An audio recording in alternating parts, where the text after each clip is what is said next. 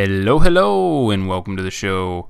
SykoYoda back here with another LEGO Creations video, and today we're doing another subscriber request. You asked for it. I finally figured out a way to make it that I am content and happy with. I bring you Yoshi. This creation was one of those that has been attempted by me a couple of times, and I've never been happy with the result. And it's always just being in the right mindset or the right mood. For some reason, a specific picture that somebody drew that I found on DeviantArt really worked for me, and it just made everything click in my mind. It's very odd how brains work spatially or creatively.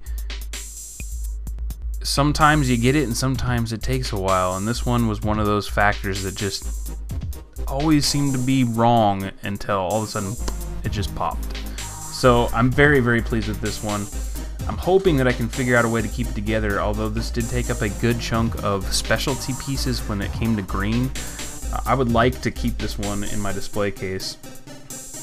Very, very happy with the scale and detail. There is a culmination of these things. Something that people don't realize or take into account is the larger you make something out of Lego, the easier it is to give it detail.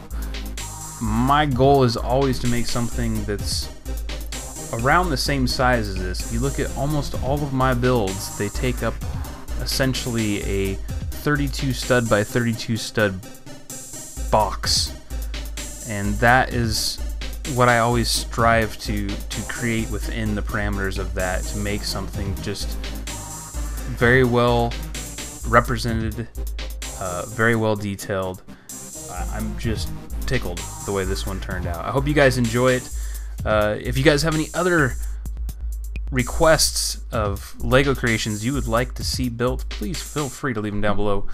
As usual, folks, don't forget to like and subscribe if you enjoy my videos. Thanks for watching, and I will see you next time.